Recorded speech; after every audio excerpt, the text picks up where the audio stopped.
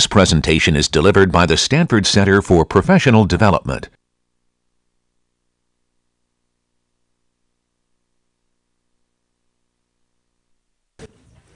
Great. We'll start in on our next application topic, which is statistical estimation. So last time we looked at estimation from I guess just a purely, just sort of a simple fitting point of view, approximation and fitting. And now we'll actually look at it from a statistical point of view. Actually, it's interesting because you end up kind of with the same stuff. You just get a different viewpoint. So let me give the broad setting is actually just it's just pure statistics. So here is pure statistics. It's this. You have a probability density that depends on a parameter. So that's pure statistics. And I guess our stat department, there we go, contingent.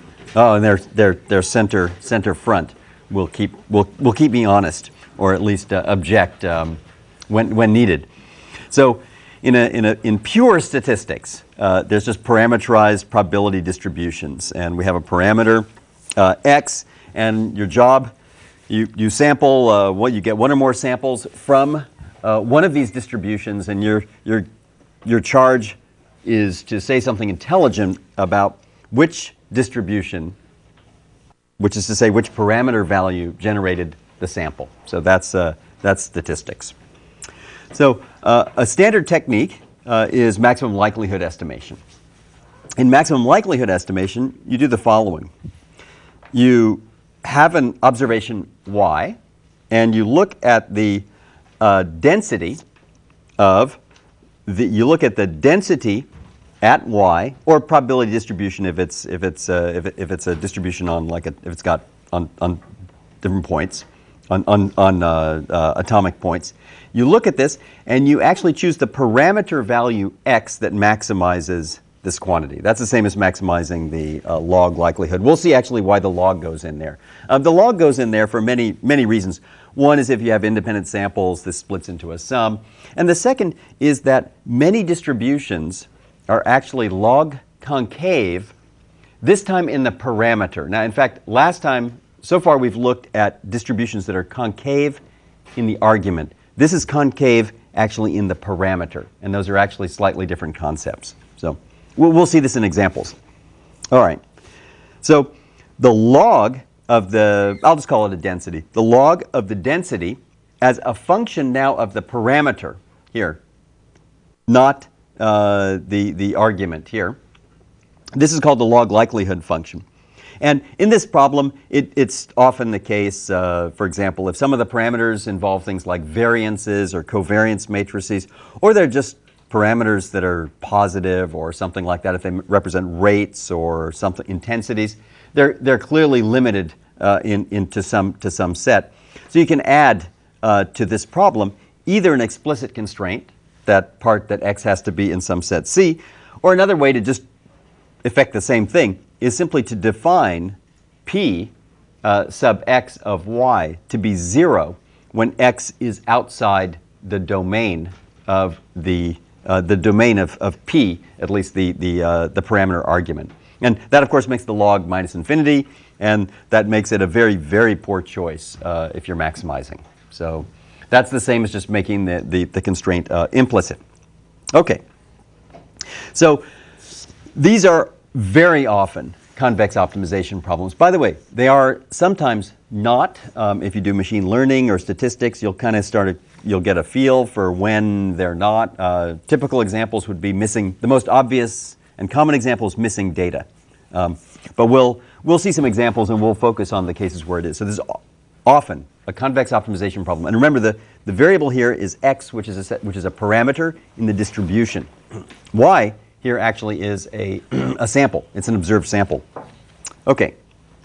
Let's look at some examples. The first is just linear measurements with IID noise. So here's what you have. You have a bunch of measurements. So you have yi is ai transpose x plus vi.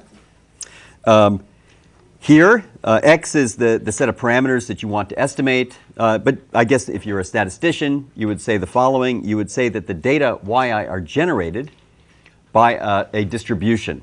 The distribution is parameterized by x.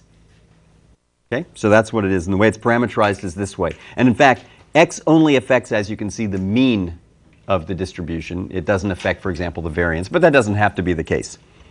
So, I mean, the way a normal person would say this is x is a set of parameter values that you want to estimate.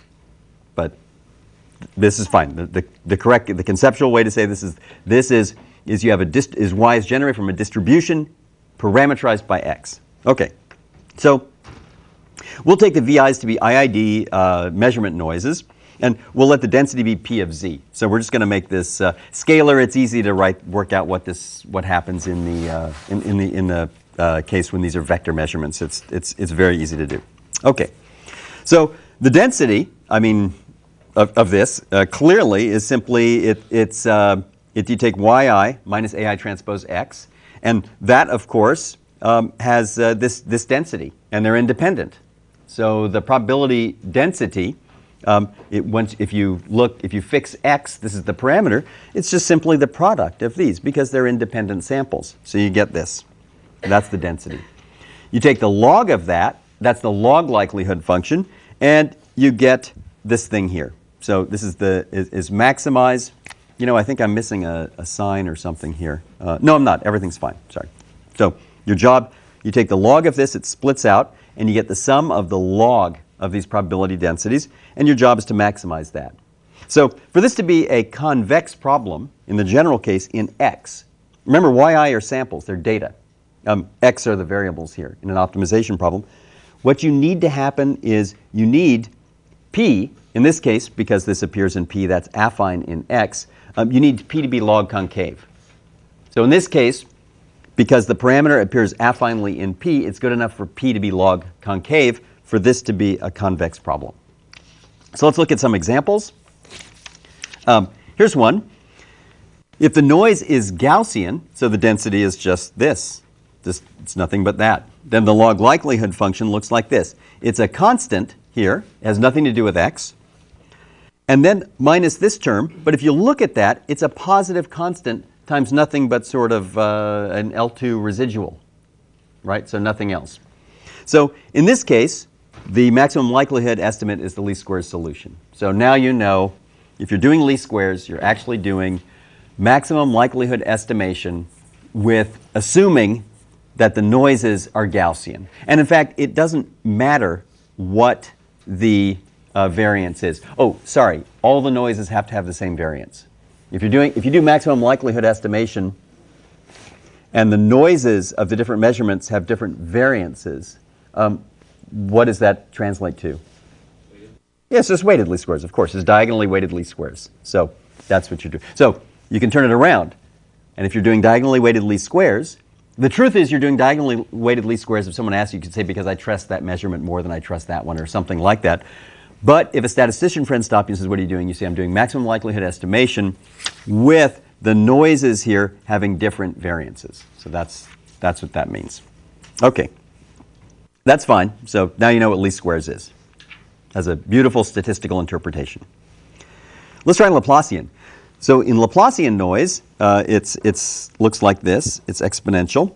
And you actually can say a lot of things about this compared to a Gaussian. The most important by far is that the tails are huge compared to a Gaussian. So e to the minus x squared is a whole lot smaller than e to the minus x when x is big. So this has huge, huge tails. I mean, obviously the distributions with huger tails, however, those distributions are not log concave. But nevertheless, so that's the main difference here. If you do this and work out what this is, actually all you're doing is just this. You're just maximizing the sum of the log of the probability density. You get a constant, that's from this thing, and then over here you get a positive constant times the L1 norm. So that's what you're doing. So if you do L1 estimation, then what you're really doing is you're doing maximum likelihood estimation with Laplacian noise. So, and this sort of makes sense, actually. This makes sense that this is why L1 estimation, and you know what L1 estimation does. What L1 estimation does is it allows you to have some large outliers where L2 estimation would never allow you to do that. In return, it will actually drive a lot of the smaller residuals to zero, for example, to zero or small numbers. So, and now you can actually justify it statistically. You can say, well, you're really assuming that the noise, in this case, is more erratic. You're saying that, in fact, V does not fall off like a Gaussian. If something falls off like a Gaussian, then being 6 sigma out is actually a very, very unlikely event. And you will change X considerably to avoid a point where you're actually making the estimate that one of these things is 6 sigma out. Okay? If this is Laplacian, you are much more relaxed about that. It's a rare event, but it's not essentially, for all practical purposes, an impossible event. And you'll actually allow a large outlier there. And so it all sort of makes perfect sense statistically. As another example, you have uniform noise. So suppose the noise is just uniform, which is interesting because it basically says this noise here, it cannot be bigger than in absolute value than A. Absolutely cannot be. On the other hand, between minus A and A, you have absolutely no idea. You're just completely uncommitted as to what its value is. It's not even centered at, it's centered at 0, sorry, but it's not concentrated at 0. It's not more likely to be small than it is to be large. It's completely uniform in there. And sure enough, the log likelihood function is this. It's minus infinity unless all of these measurements are consistent sort of within A. They have to be. But then it's just a constant. So here, the log likelihood function actually takes on only 2 values. It's a constant, and it's minus infinity. So any point inside this polyhedron is a maximum likelihood estimate. Okay? So that's that's what happens here. And of course, it's not unique, and so on and so forth. And if you were to add to the uniform noise even the slightest tilt towards the center, you might get something else or something like that. So what this does is it allows you to translate or to talk statistically about your fitting, your penalty function. So for example, let's do one. Suppose I told you, suppose I'm doing fitting and I'm using a penalty function that looks like this. Okay? So it means I don't really, if your residual is within plus minus 1, I don't care at all. It's fine. I'm not even interested. Once it's between an absolute value less than 1, it's fine. Then it grows linearly. And so I want to know, what's the statistical interpretation? This is maximum likelihood estimation. What noise density? What's the imputed noise density here? What would it be? This is maximum likelihood estimation. So what? This corresponds exactly to maximum likelihood. What is it? It's uniform in the middle and exponential tail in the tail. That's exactly it. Yeah. So if you're doing dead zone linear penalty, which you could do and just defend it on any, on very simple grounds and say, well, look, if the residuals, look, I can't even measure it that accurately. So if it's between plus minus 1, I don't even care. That's fine. That's as good as my measurements are anyway. It makes no sense. And then you say, well, what about linear? Why not quadratic out here? Linear would say something like, well, sometimes there are some pretty large residuals or pretty large errors and things, and that's why I have this linear and not quadratic. Okay? So that would be it. The statistical interpretation is exactly this. You're doing maximum likelihood estimation of y equals ax plus v. The VI's are IID, and they have a distribution that looks like this. That's supposed to be flat, by the way. No, I don't know. There, okay? So it's a uniform distribution between plus minus 1, and then it falls off. It has exponential tails outside. So that's what you're doing statistically. Makes perfect sense. Here, you'd adjust everything to have integral 1, of course, but that makes no difference, in fact. It's just, that's the shape of what you have. So if you do uniform, oh,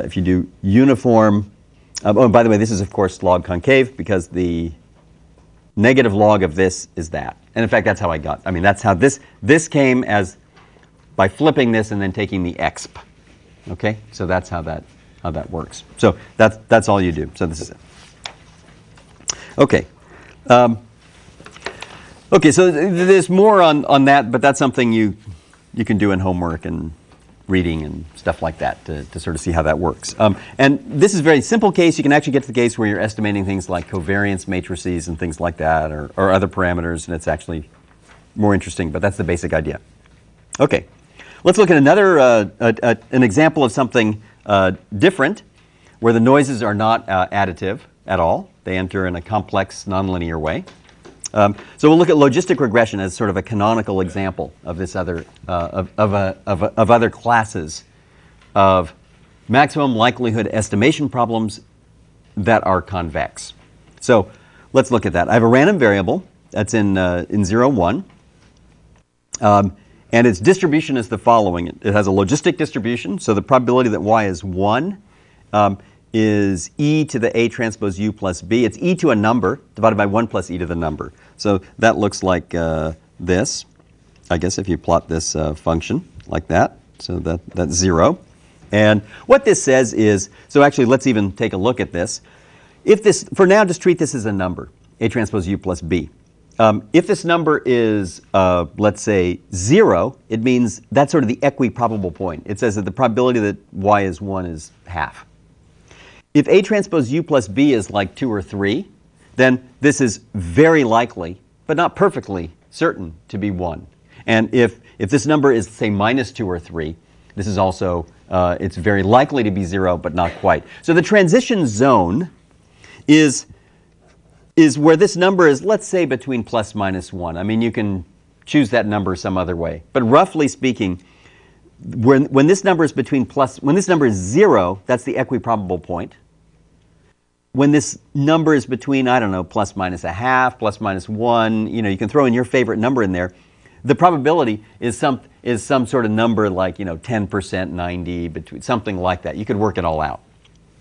When this number is things like 3 and 4, this is overwhelmingly probable to be 1 here. And if it's negative 3 or 4, it's overwhelmingly probable to be 0. And that's sort of a picture like this. Okay? Now, I guess to the statistician, here, A and B are parameters. So those are just the parameters that generated the distribution. And so our job is going to be to estimate A, and B. Now, you can't estimate A and B if I just give you one sample from this. So you're going to be given multiple samples. In other words, I'll give you a bunch of samples, and for each sample I'm going to give you U. So U here these are often called explanatory variables. So they would be other things that you measure and associate with this sample. So this would be, for example, I don't know, if you're admitted to a hospital, this would be things like blood pressure, weight, blood gas concentrations, all things like this. And this could maybe be if you died or something like that, right? So that would be that. So yeah, hopefully things will end up over here. All right? So that's it. All right? So, okay. So that's what this is. So these are explanatory variables. And what you want to estimate are the parameters A and B that parameterize this distribution. Okay, so what we'll do is we're given a bunch of samples, and a sample looks like this. It's a pair, UI and a YI here. These are people who checked in, and this is what happened to them. I guess in this case, 0 being the good outcome. Well, we have to decide, but we'll make 0 the good outcome. So you get a past data, like from last year. You get this data. You get a couple of hundred of these or something like that. And actually, let's even just talk about what you do with this. We're actually going to fit A and B. So we're going to do a maximum likelihood estimation of the parameters A and B. By the way, once we have them, we can do interesting things. Because someone can arrive tomorrow at the hospital, we can evaluate their U, evaluate this, and for example, if this turns out to be +3, that's not good for them. If it's -3, I guess we can reassure them or something like that. That's okay. All right. So this is the idea. Now, how do you do this if you want to work out what the log likelihood is? Actually, it's nothing but the likelihood function is the product of these things, because we're assuming these are independent samples from a logistic distribution. So you take the product of these.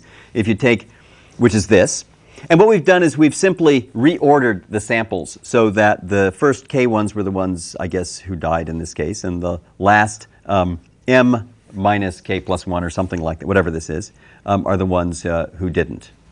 So that's, you just reorder them. And in that case, you get the, I mean, you just take out the, you just multiply all this out. You can see that in the denominator, you always get this thing. That's for all of them.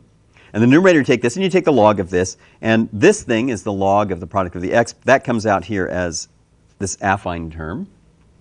And this one over here is minus log sum x. Now, of course, log, well, by the way, why did I call this log sum x? I'm going fast now, but someone want to justify? How did I know just immediately that this thing was convex?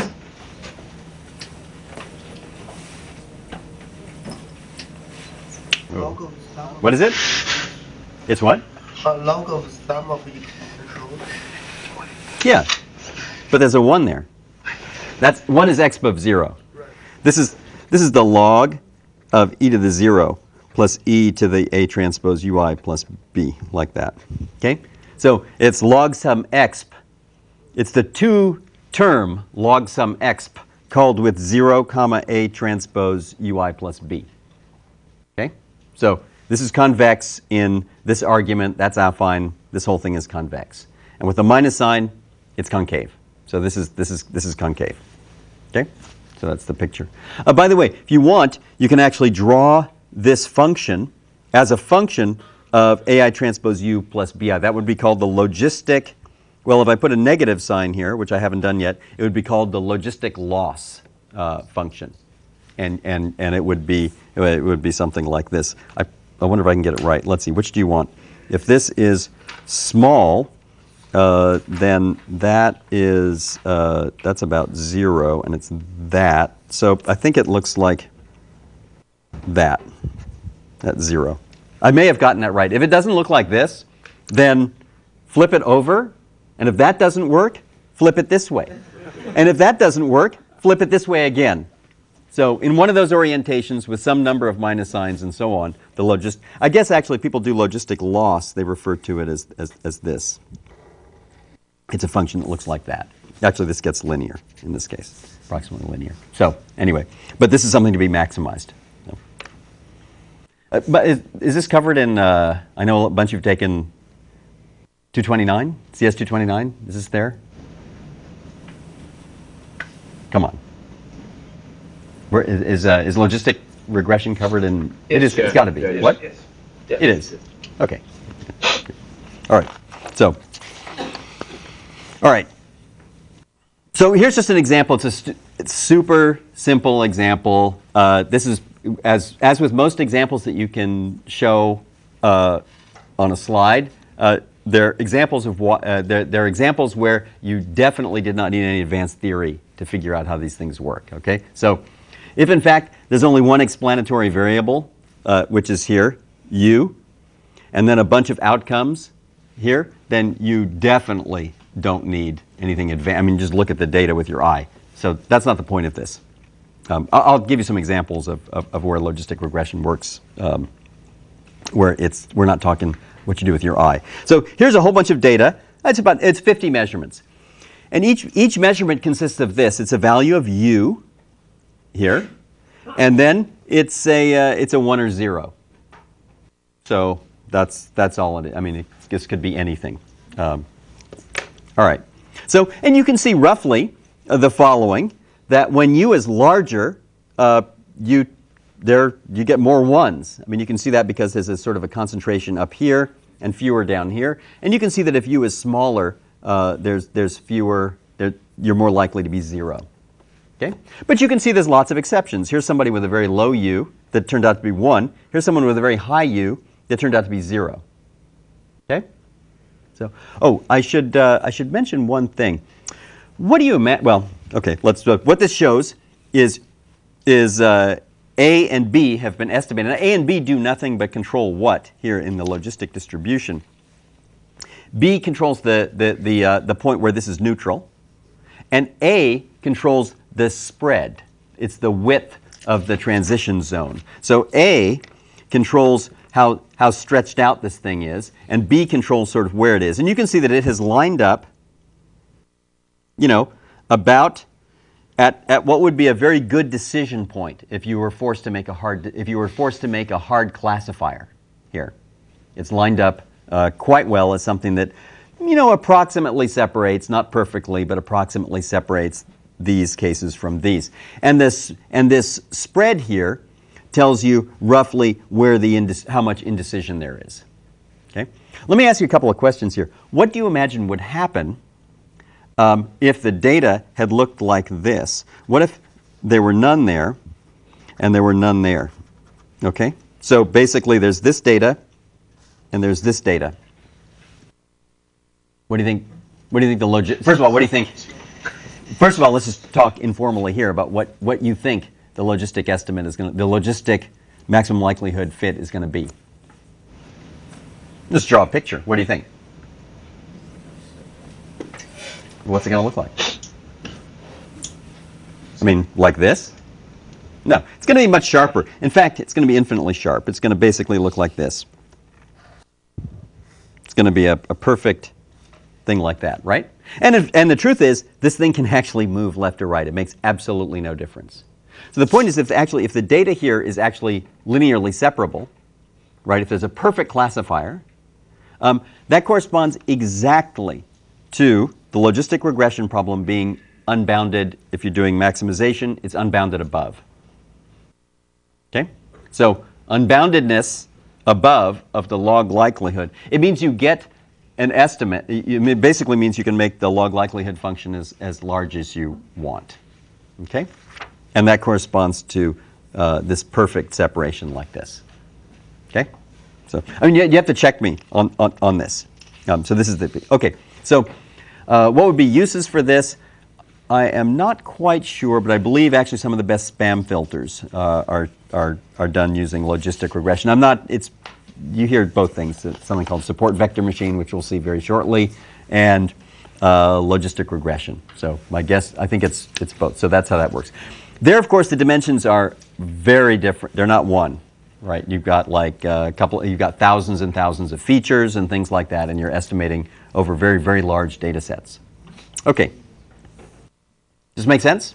So this is an example where it's not linear remotely, obviously. I mean, this here it enters in a very, very complicated way. If you like to think of this as a measurement or an outcome, works this way. By the way, I should mention to those of you in areas like signal processing and things like that, you might think, well, this doesn't have anything to do with me. Actually, I beg to differ. This is a 1-bit measurement. Okay, so this is exactly, well, with a particular distribution. You change the distribution, it's something else. So you will, if you do signal processing with low bit rate measurements, including, for example, single bit measurements, you will exactly get problems like this. Not quite this one. If it's Gaussian and then you take a sign, you're actually going to get, it's called pro-bit regression. And you get a different function here, but it's the same, everything otherwise is kind of the same. Okay? So, okay. So that was our whirlwind tour of a more complex parameter estimation, maximum likelihood estimation problem. So, okay. Oh, and let me mention, actually, with this one I can actually mention some of the cases where, the canonical cases where you get non-convex problems. And this you probably look at in machine learning and other applied classes and things like that. What would happen is you'd get a bunch of data samples like this, but for some of the samples, some components of the UIs would be missing. That's the missing data problem. And there, the resulting problem is not convex. Okay? There's some very, very good heuristics that you can imagine, like assuming a value of u, carrying out the regression, then going back, plugging in the most likely value, estimating u and alternating between these two, and these are all schemes that are used and so on. But okay. Now we're going to look at hypothesis testing. So how does hypothesis testing work? It works like this. And this is just, we go back to the simplest possible case. You can get very complicated other cases. like multiple hypotheses, not just one, but multiple ones. Sorry, two, but the single hypothesis testing case is actually quite simple. But anyway, so we'll go to the simplest one. This is where you have 2. And we'll just take a random variable on the letters 1 through n. So just very, very simple random variable. And what's going to happen is either a sample, which is literally, it's just an integer between 1 and n. It was either generated by the distribution p or the distribution q. So these are non-negative numbers that add up to 1.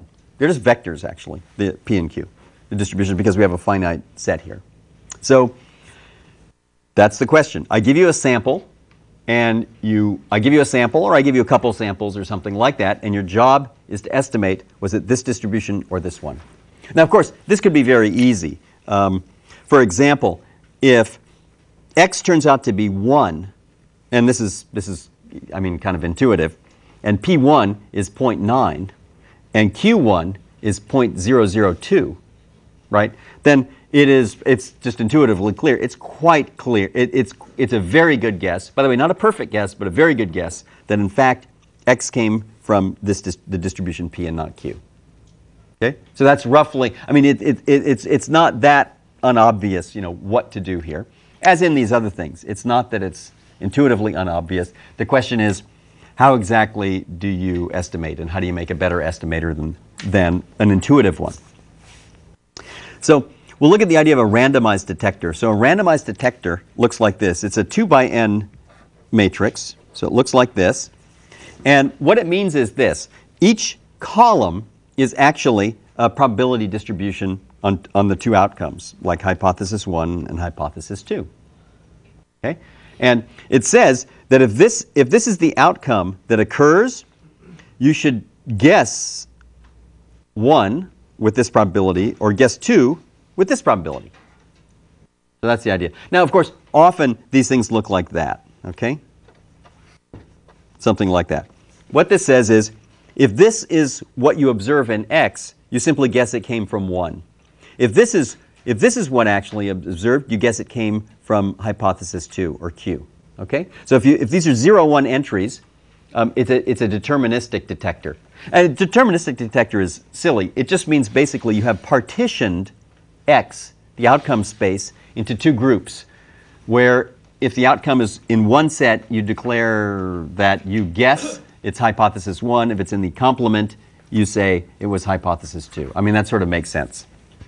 However, you can have something like this, like that. You can have something weird like that. That means if this is the outcome observed, you then go off and you toss a coin, and with 80% probability, you guess that it was hypothesis 1, and with 20% probability, you guess it's hypothesis 2. Now, by the way, this is sort of like randomized algorithms in computer science.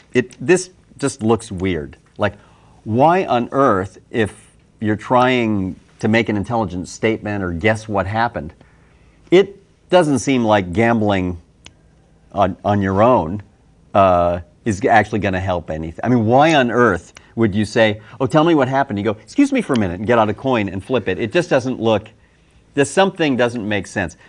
Which is kind of like in a randomized algorithm, right? When someone says, here's my problem instance, I'm talking now in computer science, and you say, how do you solve it? And you go, hang on just a minute. And you get out the coin and you start flipping it. And you say, what are you doing? And you say, no, I'm going to try to solve your problem. You say, my problem has no probability in it. I gave you a problem instance. Please give me the answer. And you go, hey, back off. Hang on. And you keep flipping the coin. It just looks, you know what I'm saying? I mean, after you get used to this intellectually, it's okay. But at first, it looks very odd. So the idea of having a deterministic detector, I mean, also, it's weird because you say, hey, you know, output 3 happened. And you go, yeah, sure, that came from hypothesis 1. And then the next day you say, output 3 happened. And you go, yep, that was hypothesis 2. So this looks very inconsistent and strange. Actually, we're going to soon see what a randomized detector can do for you. I mean, it's still weird, I guess. It's like, I don't know, if you're in physics, you have to, someday you have to either come to some equilibrium, for example, with like quantum mechanics and things like that. Does it make any sense? And same with these, so, or not. But then you just know it's an unresolved intellectual issue. Okay, so this is what a detector matrix is. And it describes a randomized detector. If you're uncomfortable with that, you just make it all 0, 1 matrix. Of course, there's a 1 in each column, and this becomes an encoding of a partition of the outcome space. Okay. Now, if I simply multiply this matrix T by P and Q, so if I take T and then I multiply by PQ like this, that's lined up like this, then I get 4 probabilities here, and they're actually quite interesting. So I'll tell you what they are. And I guess we should start with, well, I don't know, we could start with the 1-1 entry. The 1-1 entry is the probability that you guess hypothesis 1 is correct when in fact the sample was generated from hypothesis 1. So this entry is a good entry. It's an entry that you want near 1. Actually, if it were 1, it would mean that you would be absolutely infallible. You could never. This entry, let's go down and look at this one. This entry that's the probability that you guess hypothesis 2 when X is generated by distribution 1. Okay, so that's the this is a false positive. We're taking I guess hypothesis 2 to be positive. Okay, so that's a false positive. Now, we'll get to that. This one, this 2-2 entry, so these two add up to 1. I mean, they're like a conditional distribution, in fact. I mean, they're conditional probabilities. This entry is the probability that in fact the distribution was generated by distribution 2, and you guessed correctly distribution 2. So that's this one. Again, that's something you want 1. And so these are the ones you want small, are these off diagonals. It's probability of false positive, probability of false negative, and you want those small. So in fact, what you really have here is a bicriterion problem, because what you'd really like, well, of course, you'd really like this matrix to be the identity matrix. That means you're absolutely infallible. That means whenever it comes from distribution 1, you correctly estimate distribution 1 and so on. You make no mistakes of any kind, no false positives, no false negatives. But you really have, in general, you have a trade-off between these two false alarm probabilities. Okay? And I guess there's lots of names for this trade-off. I actually don't know what it's called in statistics. I know what it's called in signal processing. It's called the ROC, which is the receiver operating characteristic, which goes back to like World War II or something like that. What's it called in statistics? Really? Maybe it came from you guys. Who knows? Doesn't sound like it to me, but anyway. Okay, so, all right, so that's the problem you want to, and we can actually talk about some of the extreme points. Let's see, how small could I make the probability of false positive be? And how might I do that? How small can I make the probability of a false positive? 0. I can make it 0. How? Always guess. Yeah, you just guess 1 no matter what happens. Then in that case, you will never be accused of having guessed 2 when in fact 1 generated the sample. Okay? So by the way, that scheme also has another huge advantage, which is great simplicity.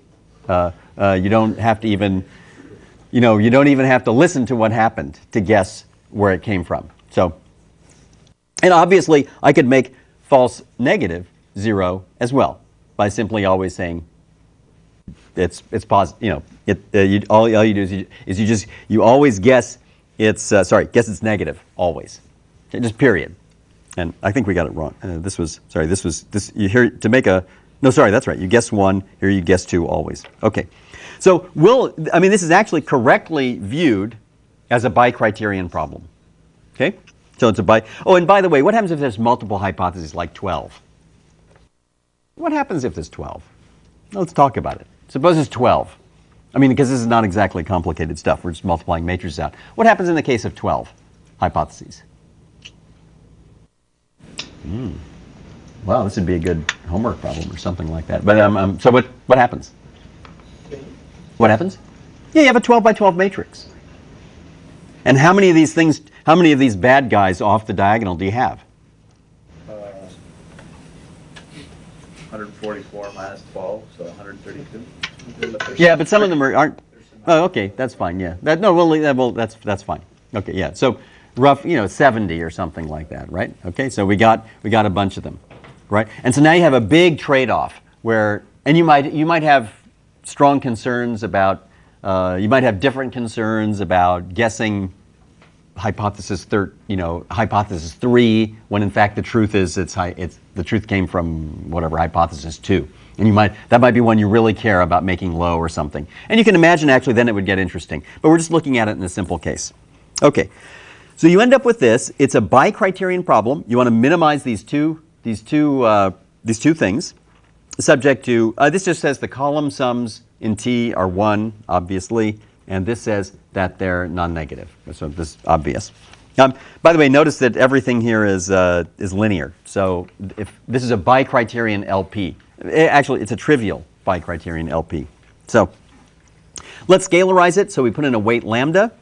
If you put in a weight lambda, you add this up. And this is silly. That's a linear function of T, of the entries in T. It's extremely straightforward. This says subject to that. It's not only, so this is one of those linear programs, I guess, one of those trivial linear programs that you can just directly solve. It's kind of obvious. In fact, you can optimize each column of T completely separately because that's linear and so it's separable in T. This is a sum of contributions from each column. The constraints on T are simply that each column is in the unit simplex. And then I think you just did a problem on that, or you did one a while ago or something. Anyway, and it's extremely simple how to choose. You simply choose this. If P is bigger than lambda Q, you choose the first hypothesis. The other way around, you choose this one. So you end up with a deterministic detector, and this is called a likelihood ratio, likelihood ratio test, because what you really do is you look at this, and you compare it to a threshold, and then you announce then you guess which distribution it came from.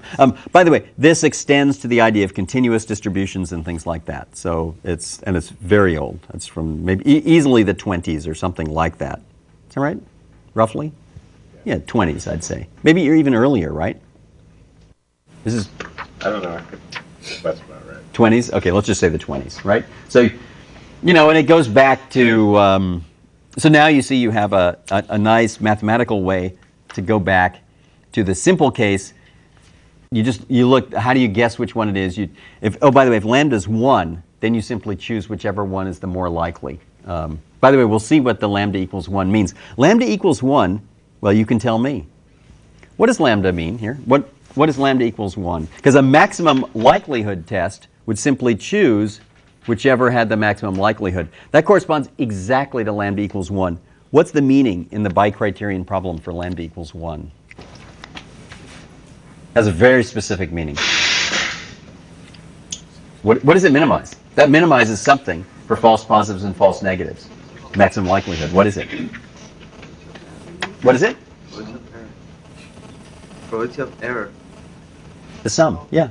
Which is otherwise known as if you put a lambda, if lambda is 1 here, it means actually that you're minimizing the sum of this and this. But the sum of this and this has an interpretation. It's called being wrong, right? So it's called an error. So you're minimizing the probability of error. That corresponds exactly to lambda equals 1. Okay? So, and by the way, this ties back to maximum this is sort of the justification for maximum likelihood. So you could say a maximum likelihood detector, you would then argue, well, you'd argue and you'd be correct, minimizes the probability of being wrong, and you're neutral. You're absolutely, false positive has the same weight as false negative. Is there a question? For this, do we have to assume that there's kind of an equal likelihood of being distribution P and distribution Q? Nope. We're doing statistics. Okay, but I mean... You're not even allowed to say that in statistics. Okay. I mean, if there are... If you're Bayesian. Yeah, if you're Bayesian, no, we're not doing that right now. So that's, if you say that in front of statisticians, be careful. You could be physically dangerous. If there are some Bayesians around in the room with you and they're large, you're safe. Go ahead and say that. But watch out. Okay, so I guess it seems then that if we get a data point and there's and we look at P and Q, and Right. there's a very small probability that that data point came from distribution P, a very large probability that it Right. came from Q. But if we know that 90% of the time... Right. By the way, you're already using, you've identified yourself as a Bayesian, and you'd be already in big trouble. Okay, well, Okay. I don't But know. no, that's okay. Okay, I'll tell you in a minute. Okay. Okay. That's you're safe here. Okay. Don't try this over in certain parts of Sequoia. Okay, so don't try it. Okay, but go on.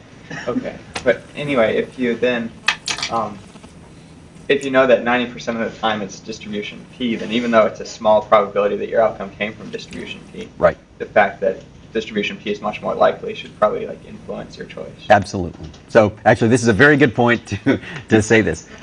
So we're doing statistics. In statistics, there is no prior distribution.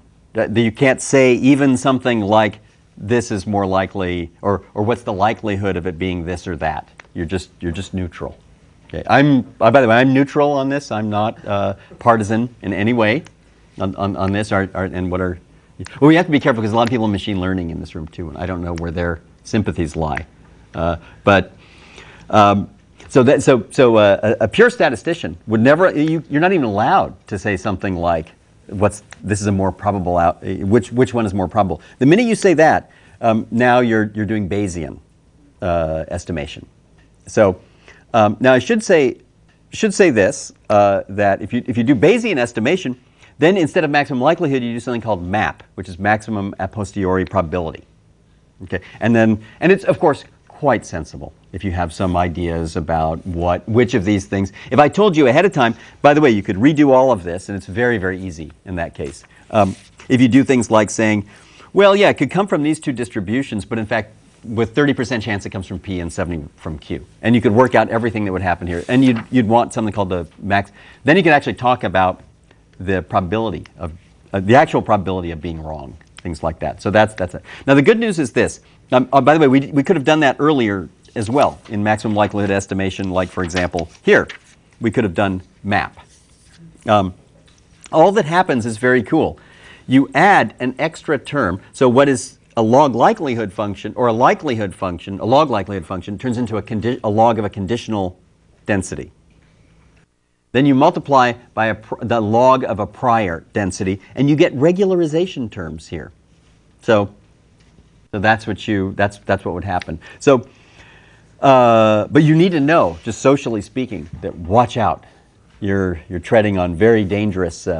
Just saying things like that could get you in big trouble. What's that? I wasn't trying to start. No, I'm neutral. I'm totally neutral. But just you could say that in the wrong place and be very sorry. So the good news is from the convex optimization point of view, they all lead to.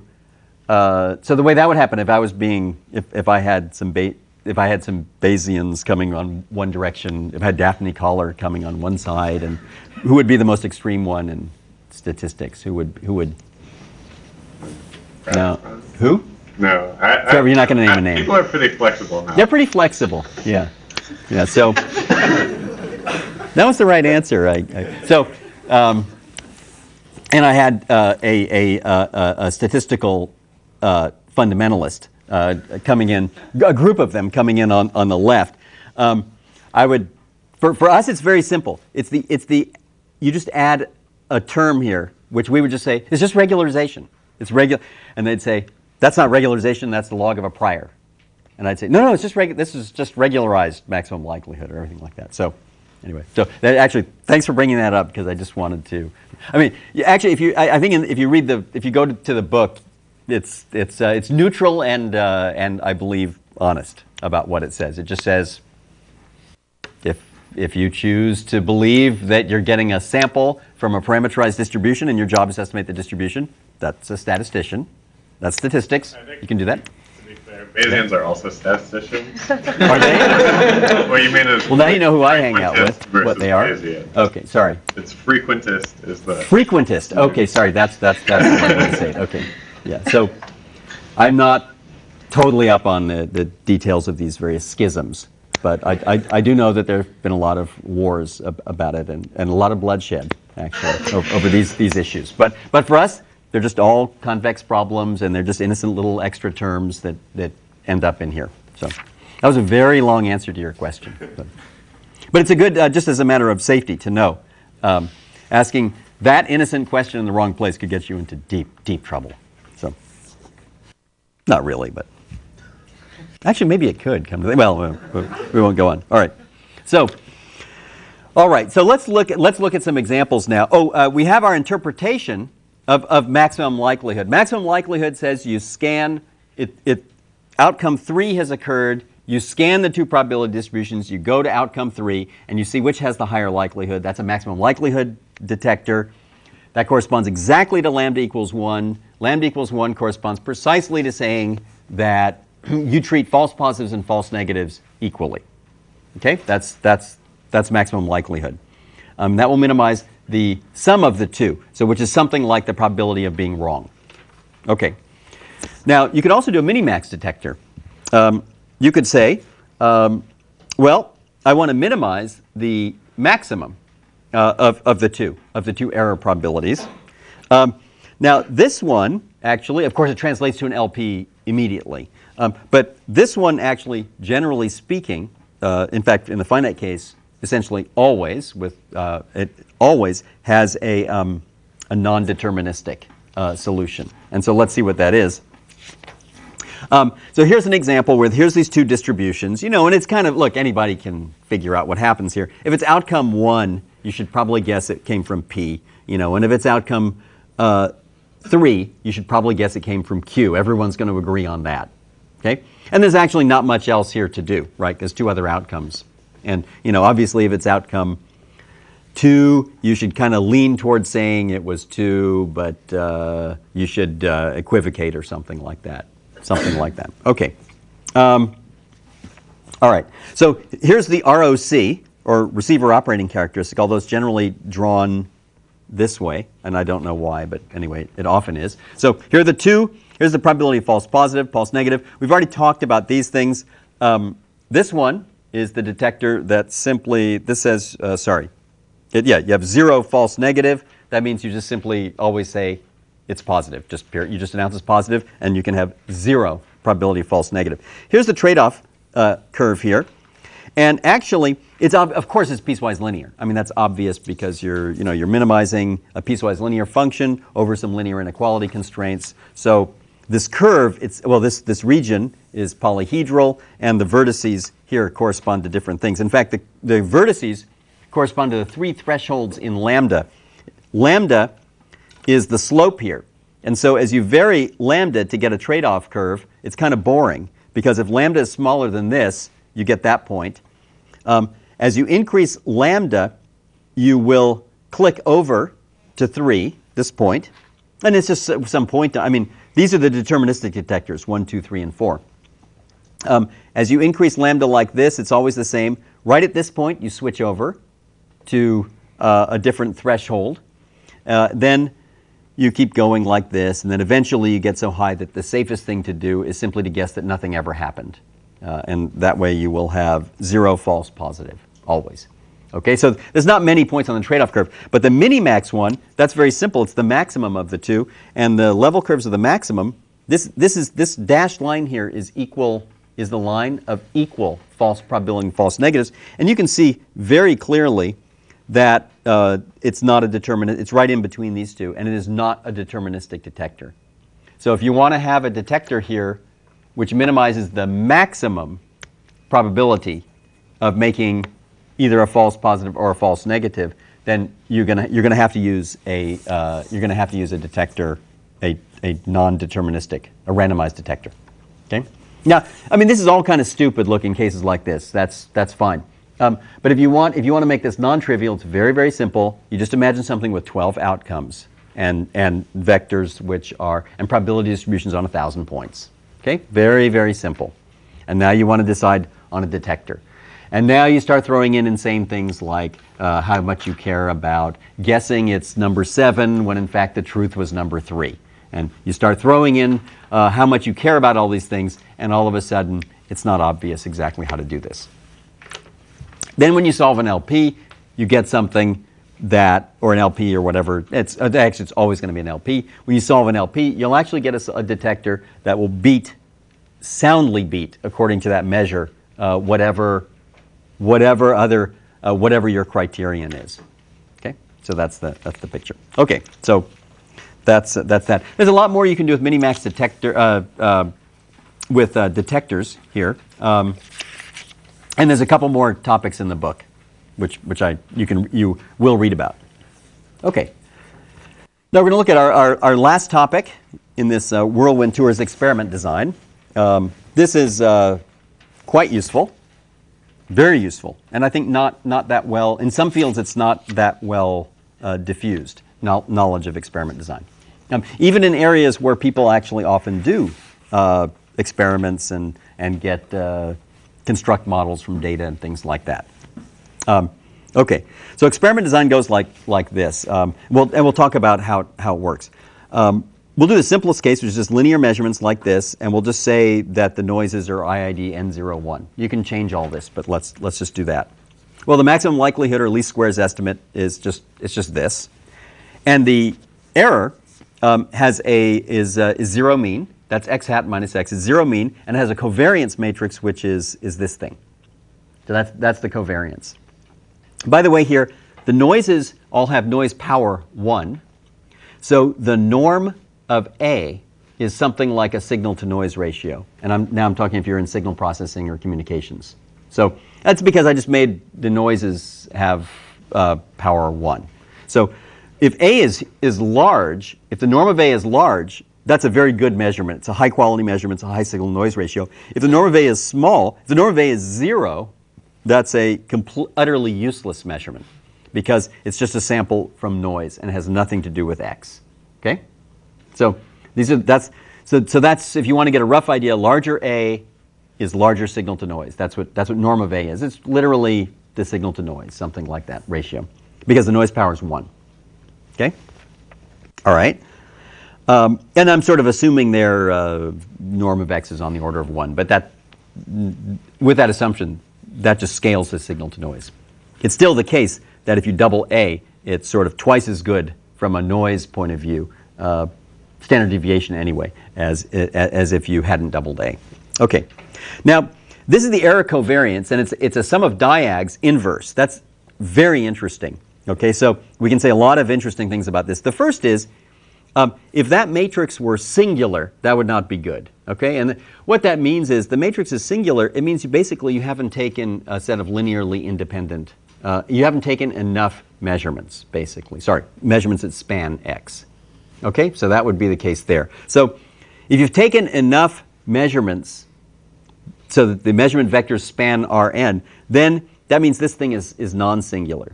And then you take the inverse. And of course, that's the error covariance. And now it's clear, now I'm going to be very rough here. To make this matrix, you want this matrix small. And we'll talk about what small can mean. It can mean lots of things. You want the matrix small. But roughly speaking, the first thing you want is you want what's inside it, since that's an inverse, to be big.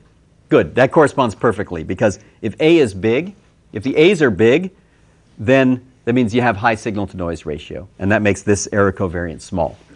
Now, the interesting thing is it's not scalar. It's actually matrix inverse. And that's very interesting because it means what the error covariance is not simply, it doesn't depend just on the individual A's. It's actually how they all go together. Okay? Oh, there's one exception. If the AI's are mutually orthogonal, then this inverse, you can just do it, change coordinates and do it, and they're independent. And then they don't interact in any way whatsoever. But in general, what this says is the following, is you take a bunch of measurements, those are characterized by A1, A2, A3, and so on, and then you calculate the error covariance, and the error covariance kind of depends on actually the geometry of the whole set of these things. I mean, this is kind of obvious, but that's the idea. And for example, if you want to make a confidence ellipsoid, it would depend on this covariance thing. Okay, so experiment design is this. It says I give you a palette of possible experiments you can carry out. So we'll call those V1 through VP, and these are just experiments you can carry out.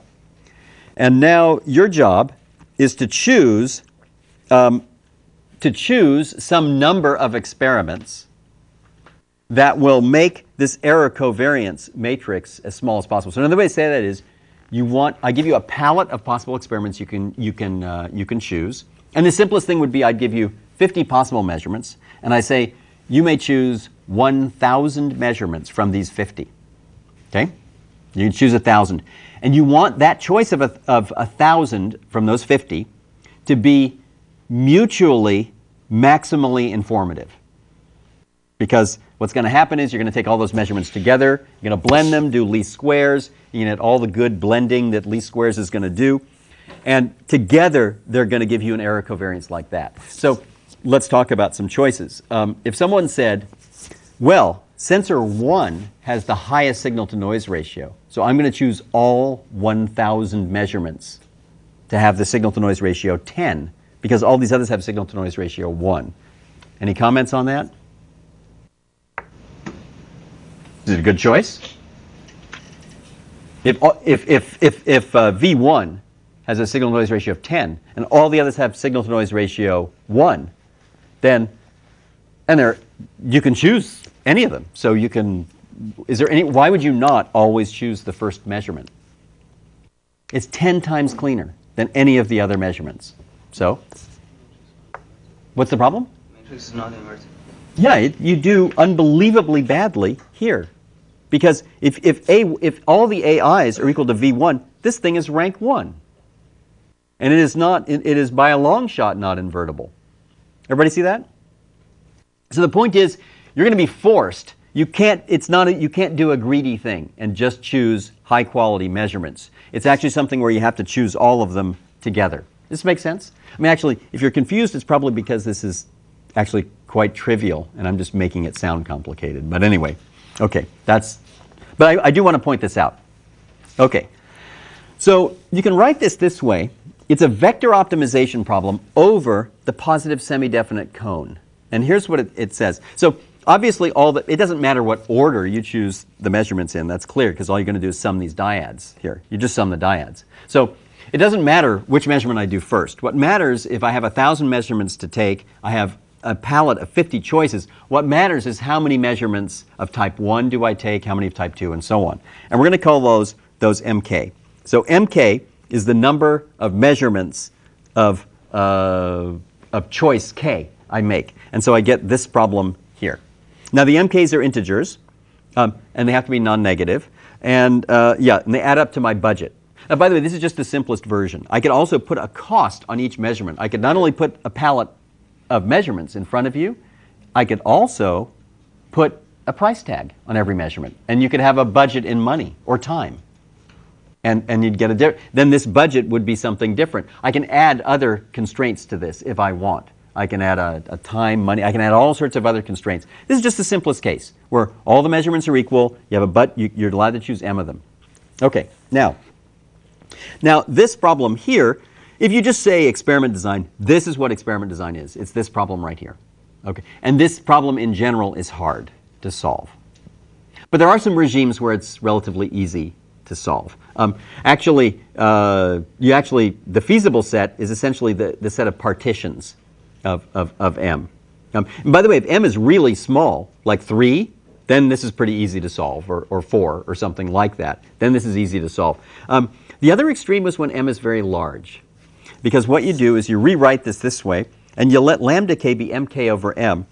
And this is now the fraction of the experiments, of the M total budget you're going to use, of which you will take experiment type, measurement type k. So this is this fraction. Okay. Now, I haven't changed anything here.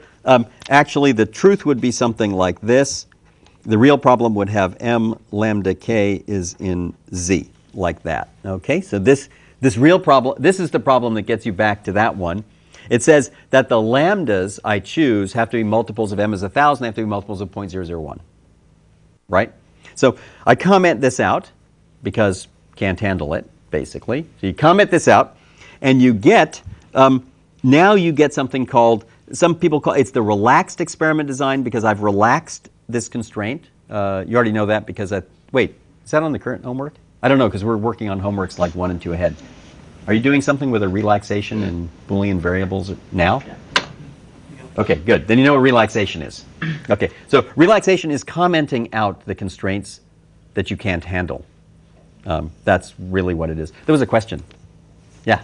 Yeah, I was wondering if you can't handle the first problem because it's not convex. Reason is like your M is not convex. The only thing that's not convex is that. Therefore, you can't handle it. Well, you could, but not right now in what we're doing in the class. No, in general you can't. So these problems can be very, very difficult. I believe it is, but don't. Because it looks like knapsack. Yeah, I think I could make. I'm pretty sure I could make this NPR, but there'd be no. I'd go to Google and type. I'd type experiment design NP hard, and there'd probably be 5 papers showing that versions of experiment design are NP hard. I'm guessing, but I actually don't know. Just to make sure. We also get rid of that constraint if we could use like a stochastic experiment design. Yes. Okay, so that actually is an excellent question. And so let me explain how this works. When you do a relaxation, I mentioned this to you because you're doing one now. Okay. So the way you deal with relaxation, it's a very good point. It's a good time to talk about it. I'll say more about it later in the class. But when you're doing a relaxation, now first let's say what the truth is. The truth is you have a constraint you can't handle and you just comment it out. It's kind of like the truth of why do you do least squares. You do least squares because you can and you know how to. That's why you do it, okay? Then you can construct all sorts of stories, some of which are sort of true, not true, you know, and someone says, why are you doing this? You go, oh, everyone, why, maximum likelihood, asymptotically, blah, blah, blah, estimator, Gaussian, blah, blah, blah. And they say, is the noise really Gaussian? You go, yeah, sure it is, yeah. You know, anyway, you do it. So, also, by the way, if you repeat those lame excuses often enough, you'll actually start to believe them. Right? So you'll actually, it started off as just you couldn't handle it. But then what happens is after you've been very successful doing least squares for like 15 or 20 years, you actually start believing it, that things are, you know, anyway. All right. So this is a great example. You're doing experiment design. You can't handle this, so you simply comment it out, and you're going to solve this problem here. Now, by the way, in this problem, you could get very close because you could bound how far can you be off if m is 1,000, right? So the point is, if you solve this problem with lambda being just a real number, you know, these are numbers between 0 and 1. It's a probability distribution. Each such number is at most 0.0005 away from an integer multiple 0.001. So you could actually bound that, right, in this case. So you could say, you could actually, you don't have to fall back on some totally lame excuse and something like that. But the alternative is actually better because it works universally. It was your suggestion, and it goes like this. When someone says, what are you doing? You say, well, I'm solving this problem here. And you go, yeah, but this thing has to be an integer multiple of m. And you go, oh, no, that's very unsophisticated. I'm actually doing what I'm really doing is it's stochastic experiment. It's like randomized. Actually, it's exactly like randomized detector. And you go, no, this is very sophisticated. This is how, you know, this is like, it's like a randomized algorithm, randomized detector. This is much more sophisticated than just committing to 179 of type 1, 28 of type 2, and so on that add up to 1,000. You go, no. This is much more sophisticated. I'm coming up with a randomized experiment design, and I'm going to come up with a probability distribution on the possible measurements. And then what I will do is I will ask for a measure. Each time someone asks, I can carry out a measurement, I'll flip a coin and do a randomized experiment, and I'll use those probabilities. Now, of course, this is totally lame, this argument, but it often works. So I do recommend trying it when you relax something and see if you get away with it, because it just makes things easier. So, did I answer your question? Yeah, but one other quick one. Can you do better like that? What? With this? Using stochastic design, can you do better than deterministic? Can you do better? Oh, yes, because you've removed a constraint. So you always do better, in some sense, right? I mean, the only problem with solving this problem and not the original one is when someone comes along and says, yeah, but I have 1,000 measurements. You got to come up with some numbers that add up to 1,000. And you go, yeah, well, 187.22. They go, what does that mean? I can't do 87.22 experiments of type 1. I can do 187 or 188. Which is it? So that's the problem. And you go, no, but the 22 is more sophisticated because see, if you had to do 100,000, you'd be doing 18722 or something like that. So anyway, yeah, I mean, in this case, if m is large, you can bound how far off you can be, and it's not a big deal. In the Boolean case that you're doing right now, by the way, it's often not the case that you can bound how far you're off. Okay, so, okay. All right, so this is the problem. And by the way, these things work really, really well. I should also add the same thing you're doing in your homework now, or are doing or will be doing shortly. The same methods work for experiment design. They work unbelievably well. So if someone actually said, choose 1,000 experiments to carry out from this palette of 20, you'd solve this problem, you'd get some lambdas, you'd just round them to numbers. Like you'd say, okay, 187 of the first one. And by the way, that would be a valid choice of experiment design, right? And it would have a certain value of E, which is a covariance matrix, okay? The relaxation gives you a lower bound. And then you'd say, someone could say, is that the optimal? And you could say, then you could honestly say, don't know. But I can't be more than 0.01% off. So it's good enough. So the same thing. You only know what I'm talking about if you've started on the homework. So, which is maybe not very many people. But anyway, we'll just move on. Okay. So there's the other question is, how do you scalarize the fact that it's a vector problem? So I mean, but it's more than it is a vector problem. It's covariance matrices. And by the way, in experiment design, you get interesting stuff, and it's just what you think. I mean, basically what happens is this. I'll just draw a confidence ellipsoid. You make one experiment design, and you might get this confidence ellipsoid. Okay? You choose another blend of experiments. If you choose another blend of experiments and you get this, it's very simple. The second was a better choice than the first. Okay? The period. This is the clear, unambiguous section. But in fact, the way it really works is something like this. You choose one set of experiments, and you get that as your confidence ellipsoid. And you choose another set of experiments, and you get this. Okay? And now you can say, which experiment design is better? And the answer is it's total nonsense. It's a multi-criterion problem. Now, by the way, if you're estimating x1, which one is better? 2. Obviously, the second one is better, right? If, for some reason, you wanted to estimate something along this axis, obviously, that axis, then 1 would be better, okay? That's it. So you have to scalarize this, and there's lots of ways to scalarize it. And each way to scalarize it, by the way, ends up with a name of experiment design. The most common one by far, many books written on it, is d-optimal experiment design. I'm guessing D comes from determinant, but honestly, I don't know. So the d-optimal experiment design, you minimize the log det of the inverse, or you maximize the determinant of the covariance matrix. Okay, so that's what you do. As a beautiful interpretation of the confidence ellipsoids, you are minimizing the volume of the confidence ellipsoid.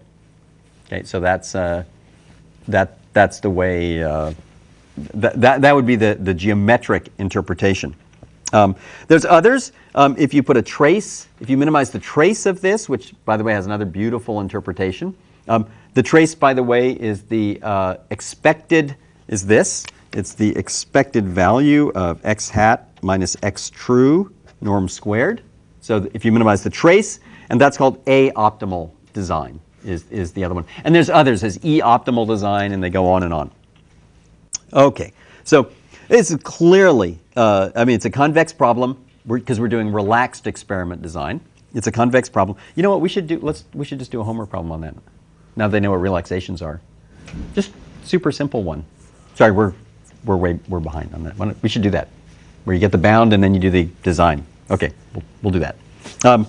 So here, actually, I think I'll quit here, but we'll look at an example, just to see how this works, and then I'll talk about this last business. So here's some possible experiments that you can carry out. So these are the A's. So basically what it says is you're going to measure, you're actually going to make a linear measurement. Now notice that these things are farther out. They have a larger magnitude than these. That means that this is a set of sensors here that have higher signal-to-noise ratio than these measurements. Okay? Now, it should be kind of obvious what you really want to do, if possible, is to have high signal-to-noise ratio measurements which are orthogonal. Because if they're orthogonal, it turns out it's going to, when you do the inverse, the condition number is small, and big will translate to big to small when you invert the matrix, and so on. And so, sure enough, I think we had something like 20 possible the palette of experiments offered was 20. 2 were selected. And the 2 that were selected make tons of sense. Didn't select any of these because these measurements kind of do the same thing, but with a better signal-to-noise ratio. So these were opted for, number 1. Number 2, it chose these ones that sort of were farthest apart from each other, the measurements that were farther apart from each other. By the way, if you do things like GPS and stuff like that, these things will make perfect sense to you, right? These are them. It says you want to take measurements. In fact, you'd even call this like geometric gain or something like that is what you'd call this. So this is what happened. So obviously in this case, you did not need to solve a convex problem to be told that you should take high signal-noise ratio measurements instead of low ones. And you should, if possible, take ones that are nearly orthogonal. You don't need that. Trust me. You have a problem where you're estimating 50 variables or 10 even, and you have 100 possible measurements. There is absolutely no way you can intuit what the correct mixture of what the right experiment design is. And the result can be very, very good. So, but anyway, I thought we already decided. You'll find out. Well, you'll do one. Okay, so we'll quit here.